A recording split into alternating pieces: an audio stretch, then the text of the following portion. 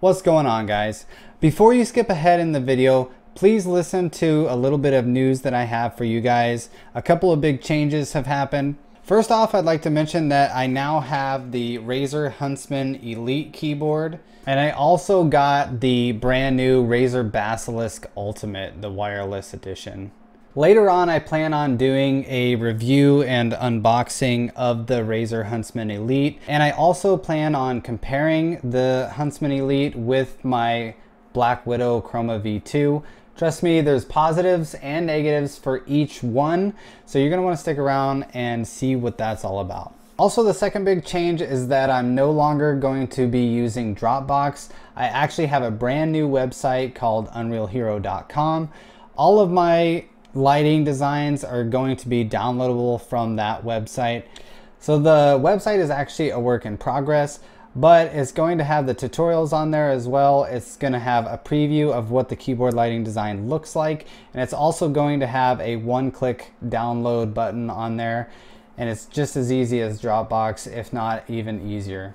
Now that I got that out of the way, for this lighting design, it is the season. So I decided to start making some holiday lighting designs for you guys. This one more specifically Christmas. What I did with this design is I made a green keyboard lighting design with some Christmas lights that go around. Also in the center of this keyboard lighting design, it spells out the words Merry Christmas. As always, I will leave a link in the description below where you can download this profile design. But if you want to see how I made it, stick around. I'm going to show you just that. This is 'Tis the Season.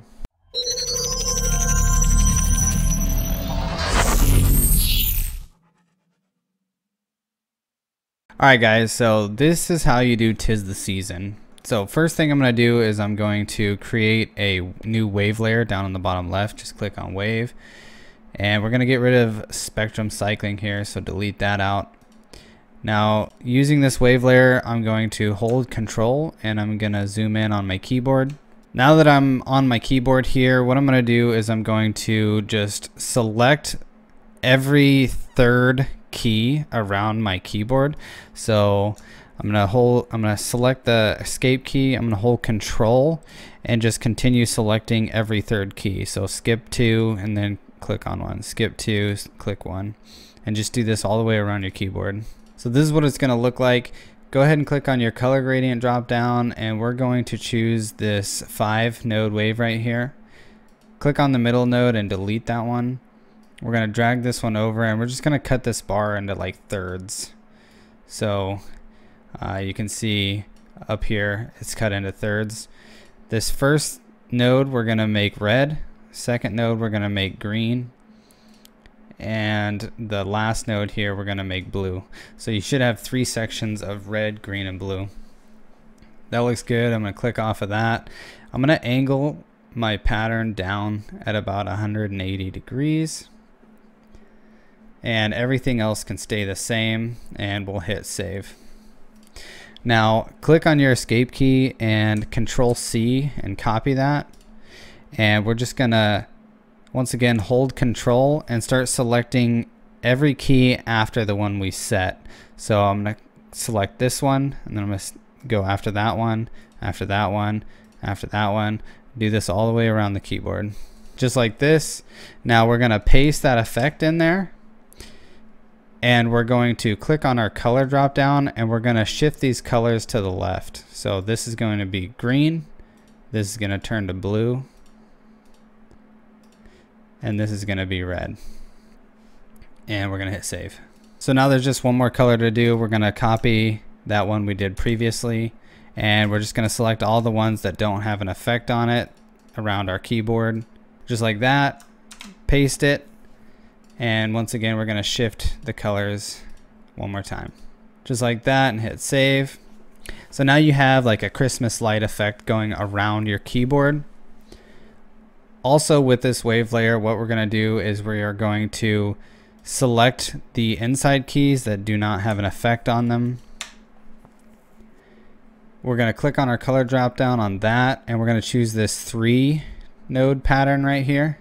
Click on my middle node here, and I'm just going to drag it to a little bit darker. I'm going to copy that code, click on my first node, paste that in there, and I'm gonna drag it a little bit darker, just like that. Copy that and paste that into the last one, just like that. I'm also going to use the split option here, so I have like some kind of wave pattern kind of dividing the middle of the keyboard there. With this design, I have some red lighting that spells Merry Christmas. I'm not going to cover that in this video, but you can watch my video for how to spell words using keyboard lighting, which I'll leave in the description below. I'll also leave a tag for it up at the top. Also with this design, I used a really subtle ripple effect. So because my green is darker in the middle, I added a ripple layer and I selected these middle keys here. And I just made it a single bright green color, just like this, and hit save. So now when you touch the middle of your keyboard, there is a really slight green ripple effect in the middle.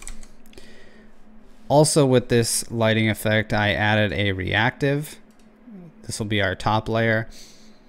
And with the reactive layer, I actually selected all of my keys. And for the reactive layer, I just chose a red color. And you can hit save there. So now if you touch a key, it'll turn red, but it will also cause a ripple effect on your keyboard. And that's all there is for this design. If you guys have peripherals, I'll show you what I did for that. If you guys have the Razer Huntsman Elite, then what I did for my surrounding lighting is I clicked on my wave layer here. And what you want to do is copy the wave effect you put on the outside, and starting from the middle going over, you can paste that in there and angle it over to the left,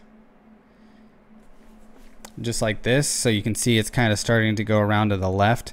We're going to copy that and we're going to paste that over here on the left side as well. And we're going to angle this left side down at 180. So you can see it's your lighting is starting to go like around the keyboard. Copy that and we're gonna just paste that into this bottom half here, and we're gonna angle that over at 90 degrees. So you can see you got some Christmas lighting that kind of goes around your keyboard and starts to head towards the center. Now we're gonna do the opposite on the top here. So I'm just gonna select these top keys. I'm gonna paste in that wave, and we're going to angle this at 90 degrees, just like that. And we're going to select this right side and paste in that wave again. We can leave it down at the 180 angle, that's fine. And we're going to select these ones, paste that in there, and just turn this one over to 270. So you can see the outside of my Huntsman now has a lighting effect that goes around the keyboard, and it basically intersects with each other at the bottom. Also with that same lighting effect, I pasted that into the zones on my gaming mouse, and I just put that at 180 degrees as well. And likewise with the scroll wheel and the Razer logo there. With my other peripherals, I pretty much did the same thing. But yeah, that's all I did for this design, guys. If you guys want to know the word spelling, like I said, it will be in the description below. Thank you guys for watching this tutorial, and here's the preview of what it looks like.